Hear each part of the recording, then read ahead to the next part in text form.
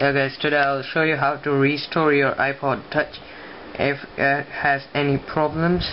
And so, first of all, you need to do is put your iPod in DFU mode like this. Make sure it is connected to your laptop or your PC. Yeah, it is connected. And then when you put in DFU mode, it will be totally blank and iTunes will pop up like this. So if it pops up, say OK. Yeah, OK. You need to download firmware for it, and after doing this you need to do a thing like click restore while holding the shift button. So it's like, or the shift key, so it's like this. As you can see this, hold the shift key here, yeah, and then click restore. So a Windows bar will pop up like this, and you go where you have downloaded your firmwares right here. As you can see, I'm restoring it to 3.0. This one, 3.0, yeah. And so double click on it, and yeah, it will start restoring, and I will be back as it is done.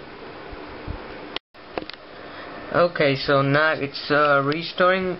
You can read it, waiting for iPod, and here it looks like this. So don't worry, it will take some time. It will be coming some messages to your PC that it is recognized, not recognized to USB. Don't worry, just let it happen, and slowly, yeah, if you better keep your cool, and yeah, it will be done. Just wait, okay, and have patience. And yeah, I just told you, I thought you might have problems, but don't be worried, it will be done. And so yeah, you can see it restoring, yeah, here. So I'll be back as it is done. Okay, so when it is restored, there might be a message, your iPod has been restored, and here it might be like connect to iTunes. Just wait. Okay, see, here it is. Just wait, it will happen. And yeah, see, it's all restored.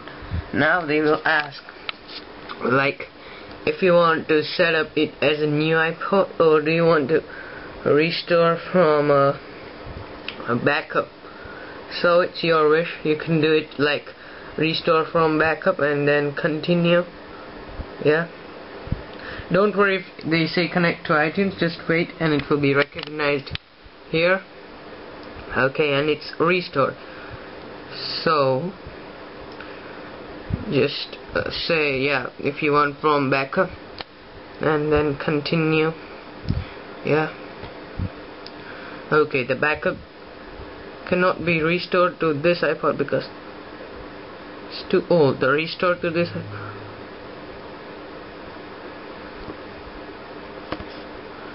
so sometimes it may happen like I had it 3.1.2, and I did the 3. Say okay if you're having the same problem, and set it up as a new iPod. No problem. Yeah, continue.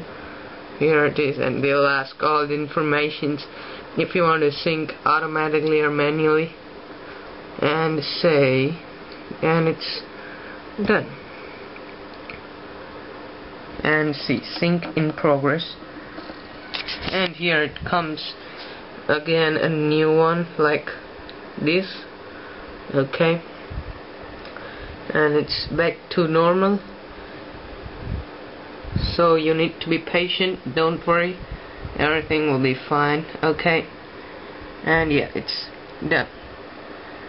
And if you don't know how to put in DFU mode, I'll put my another video.